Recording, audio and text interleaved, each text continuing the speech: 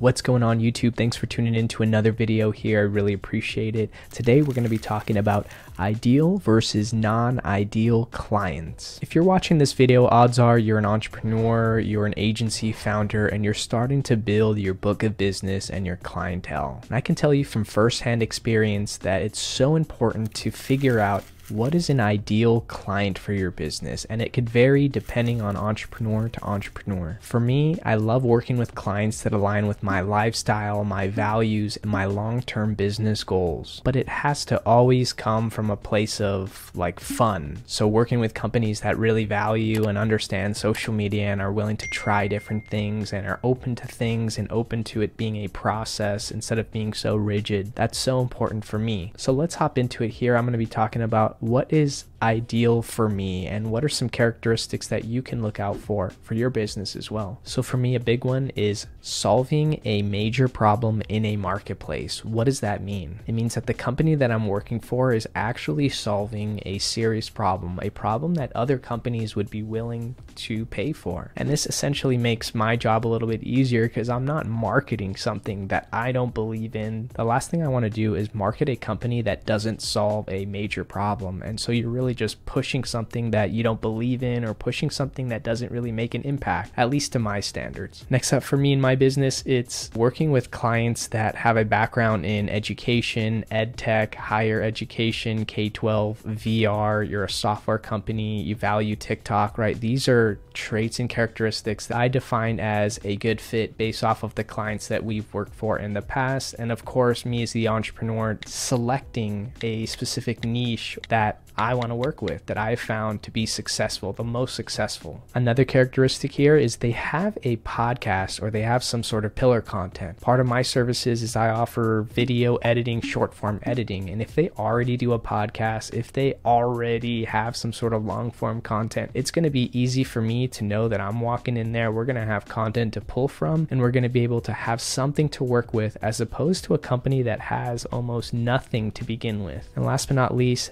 one of the biggest ones here, they're a growth stage company. They're not a startup that started yesterday with $5 in the bank account, but they're also not like a mature Series D company that's ready to IPO. So I found companies right in the middle of that spectrum actually fit nicely because they need to try as many things as possible on social media from a marketing standpoint to acquire customers, to grow, but they typically already have some reoccurring revenue and money to spend for marketing. All right, now let's talk about non-ideal characteristics / red flags. Let's just call it what it is, a red flag. So for me, it's personality fit. Are they going to mesh well with my personality? So for me, I want to work with someone who is going to be a good personality fit, that's going to be chill like me sometimes, have similar values, similar interests. I guess personality really for me is like a deal breaker. Like, am I going to be able to work with this person? How will I feel if this person puts time on my calendar? How am I feeling the personalities are going to mesh based off of some initial calls or messages? I think that's really important. Another red flag here is altering or disrespecting the scope of services. And